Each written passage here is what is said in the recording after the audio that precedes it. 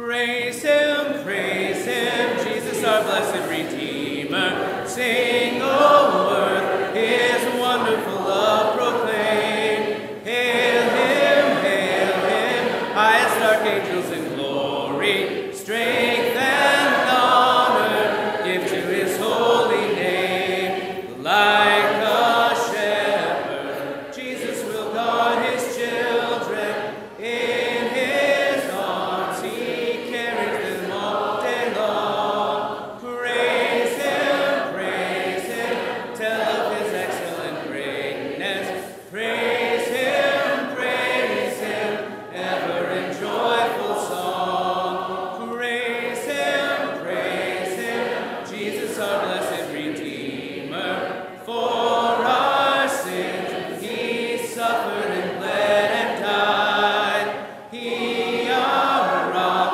our hope of eternal salvation. Hail Him, Jesus the crucified. Sound His praises, Jesus who bore our sorrows. Love unbounded, wonderful, deep and strong. Praise Him, tell of His excellent greatness. Praise Him,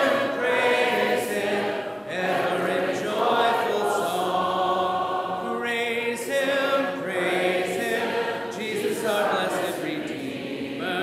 Heavenly portals loud with hosannas ring. Jesus Savior reigneth forever and ever. Crown Him, prophet and priest and king. Christ is coming, over the world victorious. Power and glory unto the Lord belong. Praise Him, tell of His excellent greatness. Praise Him, ever in joyful song. Please be seated.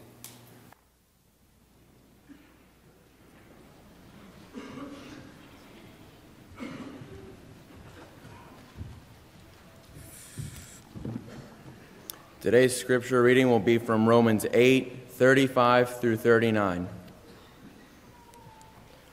Romans 8:35 through 39. Who shall separate us from the love of Christ? Shall tribulation or distress or persecution or famine or nakedness or peril or sword? As it is written, for your sake we are killed all day long. We are accounted as sheep for the slaughter. Yet in all these things we are more than conquerors through Him who loved us. For I am persuaded that neither death nor life, nor angels nor principalities, nor powers, nor things present, nor things to come, nor height, nor depth, nor any other created thing shall be able to separate us from the love of God, which is in Jesus Christ our Lord.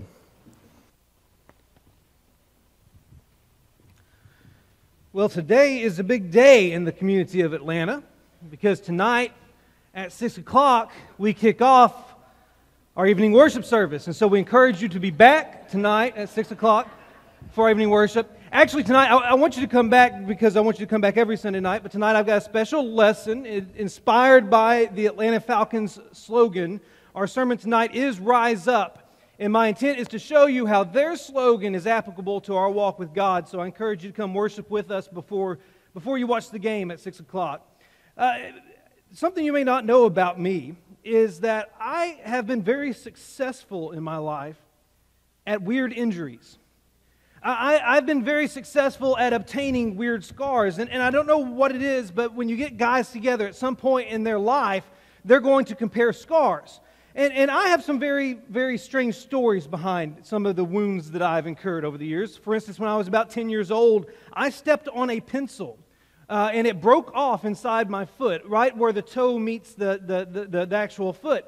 And we went to the doctor and told him I stepped on a pencil, the lead broke off. He could not find the lead. So he left it inside my foot. He didn't believe it was in there. I guess he didn't believe I would tell the truth. A year later, it worked its way up through the top of my foot and exited on its own. So I've got a weird story there. I know I probably just lost half of you with a gruesome story. When I was in college, my freshman year of college, a group of us went from Harding down to Little Rock, Arkansas, and we went ice skating. And there was a young lady there that I was trying to impress. It was not Sarah yet, but I was trying to impress this young lady, so I was teaching her how to ice skate, and she was holding on to my arm while we were doing it. And then some friends showed up and were calling for me from outside the rink. And so I told her to hang on. She grabbed hold of somebody else. But as I was leaving to go to the outside of the rink, she lost her balance, grabbed hold of the back of my shirt, dropped me to the ground, and then somebody ran over my right pinky with their ice skate. And I can show you that scar. That nail grows a little funky. But the one that I remember the most, it was just a few years ago when I was still a youth minister, and I took the boys out to the beach to play football. I love playing football on the beach because you can go tackle on the beach, and it doesn't hurt too bad. And in the midst of a play, I'd caught a reception, and I ran it for a touchdown. And in the process, I had to stiff-arm one kid. And I stiff-armed him good. I ran it in for the score, and I was done. But then I realized my pinky was dangling. I broke it in the process of stiff-arming this guy. So I had to go to what is known as the Andrews Institute, a very popular hospital in the Pensacola region, very big with orthopedic medicine and a lot of professional athletes. Even Tom Brady has gone there for a surgery before. And I'm in the pre-op room, and I could hear conversations between other people in there. And I came to realize that I was in there with 3 pro athletes, 3 pro football players. 2 of them were offensive linemen for the Jacksonville Jaguars. One of them was a linebacker for the Buffalo Bills. And I'm sitting there thinking, yeah, I'm here with my football injury too. And I scored the touchdown. So, but I've got some scar on the other pinky. The right pinky has the ice skate. The other pinky has the football injury. So I've had my share of injuries, and my guess is you have yours too. In fact, my guess is that after this service, I'm going to have a few individuals come up to me to tell me their injury stories. And that's fine. That's great. Let's compare. But we've all been wounded at some point in our past. We've all incurred that kind of damage. And the thing is, some wounds take a long, long time to heal. And my guess is that there are some of us today who have struggled for a long time with something that happened a long time ago. As one preacher said, there are a few types of bondage that are greater than the prison of the past. And so we may find ourselves bound by a wound that was inflicted on us by another person, and we cannot forgive it. Or we may find ourselves bound by a wound that we inflicted on someone else, and we cannot forget it. Either way, the past has the capacity to incarcerate the present. And if you're still trying to heal from something in your past, I encourage you this morning to take comfort in the fact that God is greater than your past. Regardless of it's a wound you've incurred or a wound you've inflicted, God is greater than your past.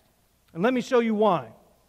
Because when we look at Scripture, there's some things we learn about God. God is greater than our past, first and foremost, because if I am in Christ, then God does not remember my past sins. This is a beautiful characteristic of God that sometimes gets overlooked. You see, you and I have this thing called a memory, and it doesn't necessarily go away. It might fade, it might reduce, but there are still particular events in our past that we can't forget. And yet with God, God has this amazing ability that when He forgives, He forgets simultaneously. He's like the computer that erases everything on the hard drive. It's not there anymore. Or at least in a technical sense, it's not there anymore. And so God has this ability that we don't have. And the one thing we need to understand about God is that He is not a record keeper when you enter Christ. Instead, He is the record remover. So consider these passages. Psalm chapter 130 and verse 3. If you, O Lord, should mark iniquities, O Lord, who could stand? If He was a record keeper, who could stand? But the very next verse of Psalm 130, verse 4. But with you there is forgiveness. And then Psalm chapter 103, verse 12. As far as the east is from the west, so far does He remove our transgressions from us. This is a beautiful metaphor because the author didn't choose north and south. If you choose north and south, the reality is you can go north, but at some point, you're going to start heading south if you travel north. But if you head east, is there ever a moment in heading east that you will ever start heading west? Geographically speaking, would you ever stop going east? You see, the comparison that's being made here, the metaphor that's being used, is that when God forgives, He puts it so far away that you'll never find it. There's also Micah chapter 7 and verse 19, which says, He will again have compassion on us. He will tread our iniquities underfoot. You will cast our sins into the depths of the sea. It's another envisioning of casting away our sins so far that you'll never find them. Putting them in a place that's so distant that you can't discover them. And then there's Isaiah chapter 43 and verse 25, where God proclaimed of Himself, I am He who blots out your transgressions for my own sake, and I will not remember your sins. Do you understand how beautiful that statement is? That when God forgives, God forgets. So if I am in Christ, then God does not remember my past sins. And on top of that, if I am in Christ, then God does not define me by my past mistakes. This is amazing when you journey through Scripture and discover this. Because the Bible is filled with several heroes who possess some serious skeletons in the closet. Think about Abraham for a moment. Abraham was a liar. But Abraham is not remembered as a liar. Abraham is remembered as the father of many nations, as Genesis chapter 17 and verse 4 describes him. Or think about Moses. Moses was a murderer, but he is not remembered as a murderer. He's remembered as a prophet like no other, as he's referenced in Deuteronomy chapter 34 and verse 10. There's Gideon, who started his career as a coward, but he's not remembered as that. He's remembered as the mighty warrior that he's identified as in Judges chapter 6 and verse 12. David was an adulterer, but he's remembered as a man after God's own heart, as Acts chapter 13 verse 22 describes him. Peter was a denier, but he's remembered as an apostle of Jesus Christ and a fellow elder. 1 Peter chapter 1 and verse 1, as well as chapter 5 and verse 1. And Paul was the notorious persecutor of the church, but he's remembered as the apostle to the Gentiles in Romans chapter 11 and verse 13. You see, you have all these great characters in Scripture who have had their faults, who have done wrong, who have great sin counted against them. But that's not how they're remembered. Because those who are in Christ are not defined by their past mistakes. I want you to consider the ramifications of a couple of passages. In Romans chapter 6, verses 3 through 4, we're told how we enter Christ. Do you not know that all of us who have been baptized into Christ were baptized into His death? We were buried, therefore, with Him by baptism into death, in order that just as Christ was raised from the dead by the glory of the Father, we too might walk in newness of life. The passage is talking about a death and a new life, that your past is buried and that newness exits. In verse 6 of the same chapter, Paul continues and says, we know that our old self was crucified with Him in order that the body of sin might be brought to nothing, so that we would no longer be enslaved to sin. For one who has died has been set free from death. In other words, what Romans chapter 6 says is that when we enter Christ through baptism, we become free from the sins of our past, from the mistakes of our past. Then there's 2 Corinthians chapter 5, verse 17 and 18. It says, if anyone is in Christ, he is a new creation. The old has passed away. Behold, the new has come. All this is from God, who through Christ reconciled us to Himself and gave us the ministry of reconciliation. You're new when you're in Christ. How beautiful is that fact? In fact, in Christ, we are not pardoned criminals who will always have a record. Instead, we are adopted children who are received into the family of God. That's the difference. I don't know how many of you will remember this name, Jeffrey Dahmer. It's not a name you like to talk about because Jeffrey Dahmer is considered one of the worst serial killers in our history. From about 1987 to 1991, he killed 16 or 17 different individuals, but what made his more notorious was his involvement in dismemberment and cannibalism. I'm really not trying to gross you out, just trying to help you remember this gruesome character. He was finally arrested, found guilty, had 900 plus years of sentence tacked onto him. But while in prison, there was a woman out of Virginia named Mary Mott, a member of the Lord's Church, who sent him the World Bible School's correspondence course. And Jeffrey Dahmer began taking it. Eventually, he came to the decision that he wanted to be baptized.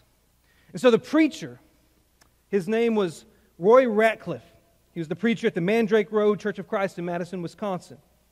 He was contacted, and he went and met with Jeffrey Dahmer on May 10th of 1994. And baptized him for the forgiveness of his sins in the prison whirlpool. Following that baptism, Mr. Ratcliffe met with Jeff, as he called him, weekly for Bible studies. In fact, he met with Jeff 5 days before Jeff was murdered in prison for their last Bible study. Many have questioned the sincerity of Jeffrey Dahmer's baptism, as well as the possibility of whether or not he could actually spend eternity in heaven. And I don't know what Jeffrey Dahmer's eternal future will be, but what I do know is that the grace of my God is sufficient to cover his sins. Because Paul wrote in Romans chapter 5 and verse 20, where sin abounded, grace abounded much more. And so anyone who is in Christ, even someone who's done as horrible of things as Jeffrey Dahmer did, has the possibility of having them erased, at least from the memory of God, for the purpose of salvation. Because our God doesn't treat us like pardoned criminals. He adopts us like children. Let's never forget that when it comes to our past, when we're in Christ, we have no past. Because God forgives. Because God doesn't define us by our past. And since God is greater than our past, because God is greater than our past, there are some things that you and I need to be able to do. First and foremost, because God is greater than my past, I must be able to let go of my guilt. See, there's a great many people who struggle with the guilt of their past, with hanging on to what they've done in the past and not letting go of it and letting it determine their future. You see, God intended for guilt to be corrective rather than crippling. I want you to hear Paul's words in 2 Corinthians chapter 7, verses 9 through 11. He said, I rejoice not that you were made sorry, speaking to the Corinthian congregation, but that your sorrow led to repentance. For you were made sorry in a godly manner, that you might suffer loss from us in nothing. For godly sorrow produces repentance, leading to salvation, not to be regretted. But the sorrow of the world produces death. For observe this very thing, that you sorrowed in a godly manner. What diligence it produced in you, what clearing of yourselves, what indignation, what fear, what vehement desire, what zeal, what vindication. In all things you proved yourselves to be clear in this matter. In other words, what he's saying is that you felt sorrow, you felt guilt, you felt shame, but what it produced in you had positive results. It led to repentance. It led to the clearing of yourselves. And that's what guilt is supposed to do. You know, when God created us with this thing called free will, it came with a thing called a conscience. And you can go back to Adam and Eve, to the Garden of Eden, and you can see their conscience triggered as soon as they ate of the tree of the knowledge of good and evil. Because instantly they felt shame. Instantly they recognized their guilt. Instantly they realized that they had sinned. And what we discover in their example is that guilt is necessary in order for us to recognize sin. Without guilt, there's no recognition of sin. Without guilt, there's no repentance. So corrective guilt is God's tool for leading mankind to the recognition of sin and therefore leading us to repentance, therefore leading us to salvation. Corrective guilt is intentional and useful. But guilt can be crippling. And it can be crippling when it attacks our self-worth. We need to realize that our worth is not bound to our guilt or innocence. According to legend, an American tourist in Paris purchased an inexpensive necklace at a trinket shop, and was really surprised when he traveled back through U.S. Customs that he had to pay a high duty for it. So he decided, I need to go get this checked out and find out how much it's worth. Get it appraised. And he took it to a jeweler who put it under a microscope and began examining it and instantly offered him multiple thousands of dollars for the necklace. And he thought that was interesting, so he decided to go to someone else and see what they thought. Took him to another jeweler. And that jeweler tacked on another $10,000 to what he was offering to buy the necklace right then and there. And the man said, what's so special about this necklace? I bought it very inexpensively in a little shop there in Paris. What's so special about it? And the jeweler said, come look through the microscope. And when he did, there was an inscription from Napoleon to Josephine.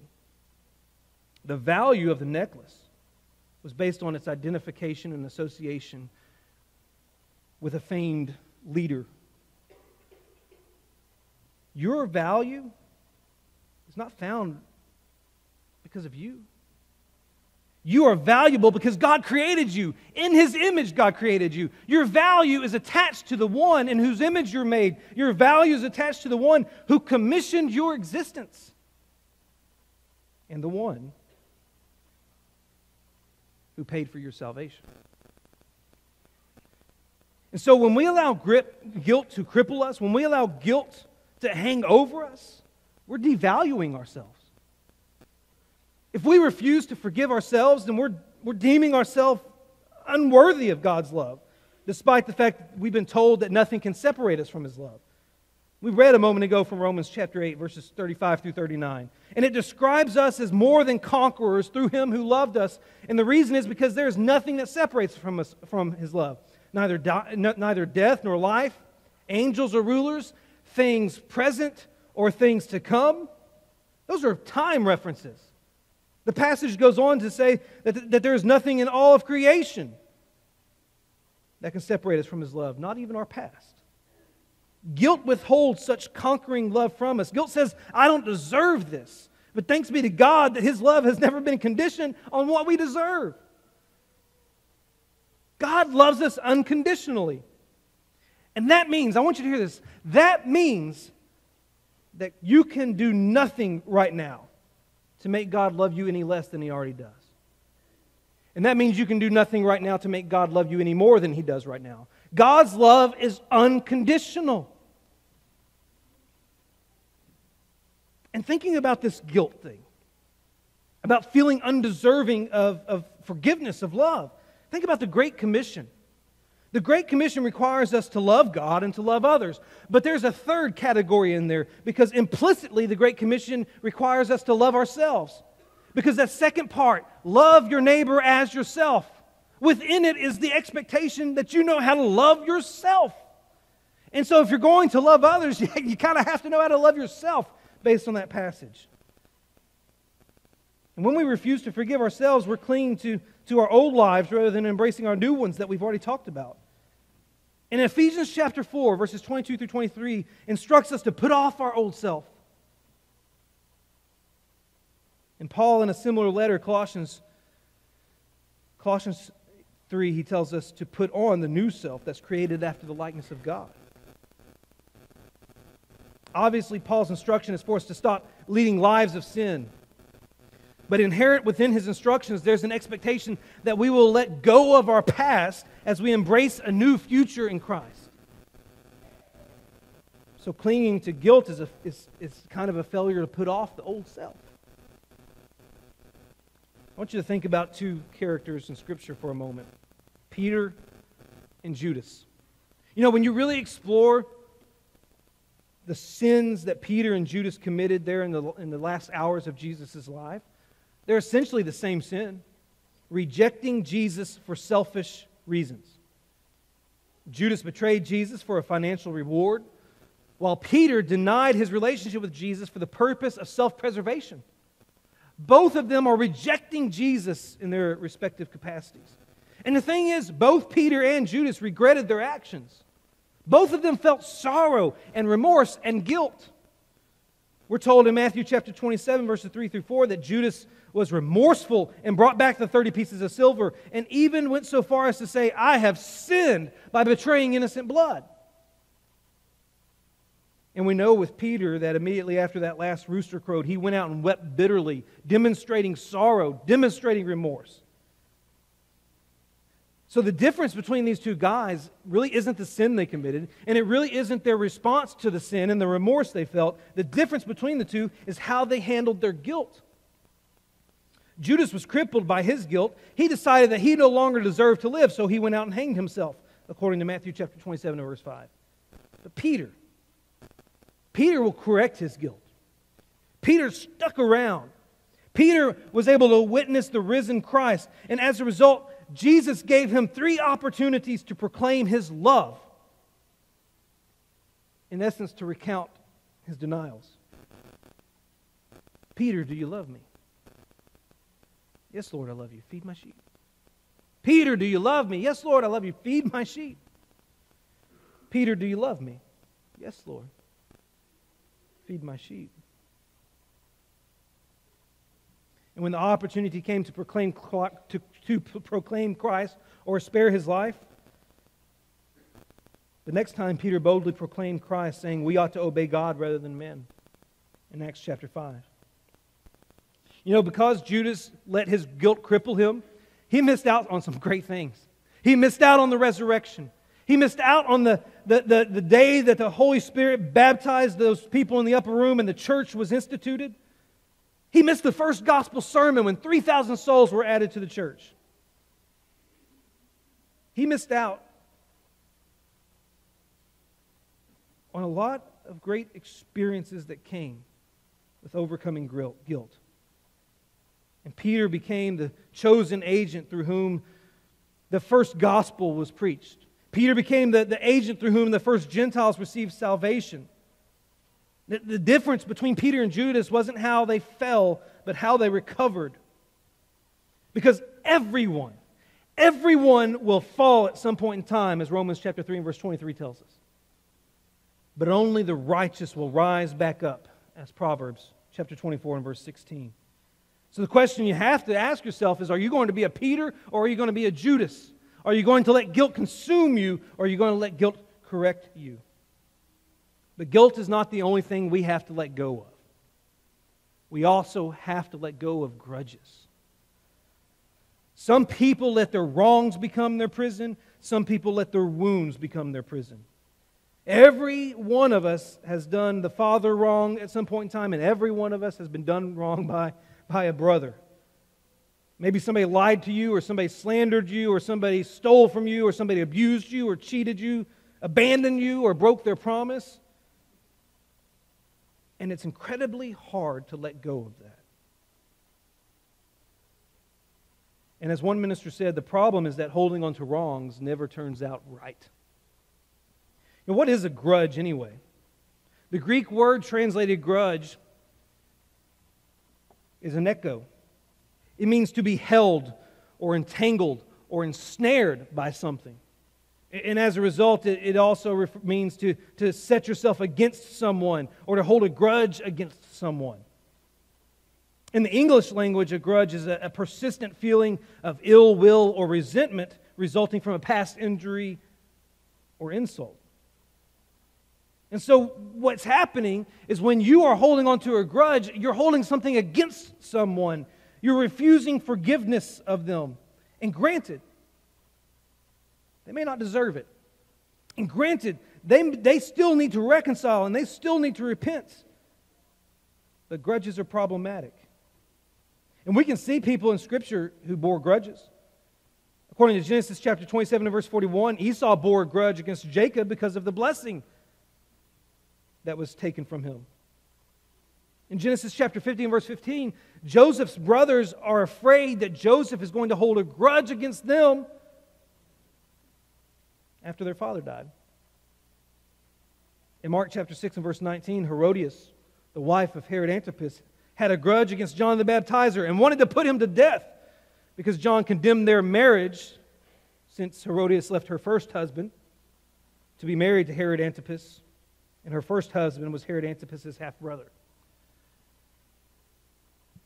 We see grudges. We know what grudges are. And sometimes they're so hard to let go of because we were wronged. But God intended for grudges to be eliminated from our hearts and replaced with love. I want you to notice a passage under Mosaic that comes from the Old Testament. It's Leviticus chapter 19 and verse 18. And under Mosaic law, grudges were forbidden. And here's what the text says. Leviticus chapter 19, verse 18. You shall not take vengeance or bear a grudge against the sons of your own people, but you shall love your neighbor as yourself. Now, did you catch that? The second half of this command is where we get the second half of the greatest commands. That in conjunction with loving your neighbor as yourself, you're told not to hold a grudge against them. The two relate to one another because you can't hold a grudge and love at the same time. So under Mosaic law, grudges were forbidden. And in the New Testament, grudges are not specifically condemned or specifically addressed, but they're encompassed in other instructions. For instance, we're instructed to love our enemies, as Matthew chapter 5 and verse 44 says, which would include the ones that have wounded us in the past. And then, in fact, 1 Corinthians chapter 13, in that great definition of love, in 1 Corinthians chapter 13 and verse 5, we're told, the English Standard Version says that love is not irritable or resentful. Irritable or resentful. Another translation actually says it this way: love keeps no record of wrongs. And we're instructed in Ephesians chapter 4, verse 31 to put away certain behaviors that are associated with grudges. Behaviors like bitterness and wrath and anger and clamor and slander and malice. And Colossians chapter 3 says that we're to put on these characteristics, to put on compassionate hearts, kindness, humility, meekness, and patience. That we're instructed to bear with one another and forgive one another as the Lord has forgiven you. And it's worth noting that the individual who wrote these put off and put on instructions in Ephesians and Colossians was Paul. And during both writings of both letters, he was in prison for things he didn't do. And here's a guy who has every reason to have a grudge in the moment, and he doesn't.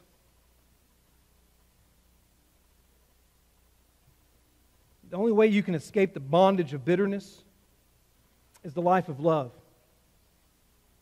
A loving heart is the way you keep from being chained to the past. And I believe that the cross invalidates all reason for grudges.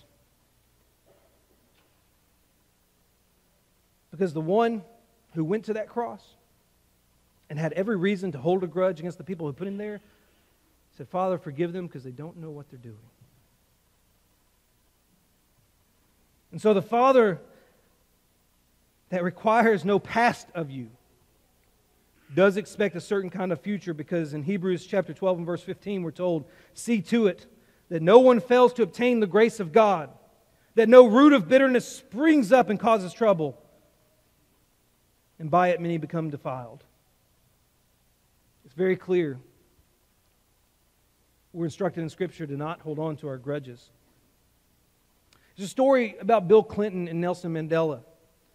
When Bill Clinton first met Nelson Mandela, he said to him, when you were released from prison, I woke up my daughter at 3 a.m. I wanted her to see this historic event. And as you marched from the cell block across the yard to the prison gate, the camera focused in on your face. I have never seen such anger and even hatred in any man as was expressed on your face at that time. And that's not the Nelson Mandela I see today. So what was that all about? And here was Mandela's response. He regretted that the cameras had caught his anger, that was visible, and he said, as I was walking across the courtyard, this is what I was thinking. They've taken everything from me that matters. My cause is dead, my family is gone, my friends have been killed, and now they're releasing me, but there's nothing left for me out there. And I hated them for what they had taken from me. But then he adds, says that he heard an inner voice that said, for 27 years you were their prisoner, but you were always a free man. Don't allow them to make you into a free man, only to turn you into their prisoner. He later commented that an unforgiving spirit creates bitterness in our soul and imprisons our spirits. So a failure to forgive imprisons us. So we got to let go of the grudges. We got to let go of the guilt. Because God did not make us into prisoners within ourselves. I'm reminded of a passage that Paul wrote in Philippians chapter 3, verses 12 through 15. Paul's an individual, as I've already alluded to, that had every reason to hang on to grudges because he was done wrong. He had every reason to hold on to the baggage of guilt because he had committed some grave sins, even referring to himself as the chief of sinners at one point. But in Philippians chapter 3, verse 12 through 15, he says, "Not that I've already obtained this," referring to righteousness, "or am already perfect, but I press on to make it my own, because Christ Jesus has made me His own. Brothers, I do not consider that I have made it my own, but one thing I do, forgetting what lies behind and straining forward to what lies ahead. I press on toward the goal for the prize of the upward call of God in Christ Jesus. Let those who are mature think this way." Forgetting what lies behind. That it included his faults and his failures. That included his wounds and his wrongs. And he was forgetting that. And then instructed us in maturity to do the same.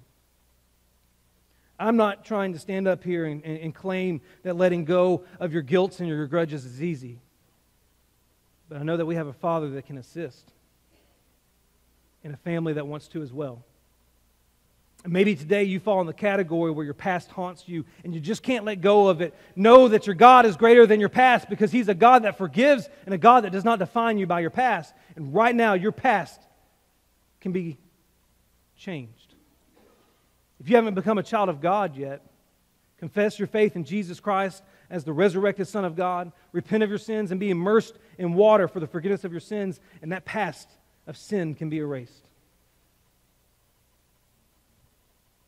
And if you are His child, and you let your past creep up on you, you return to your past behavior, well, now's the time to begin again. Won't you come, all together we stand.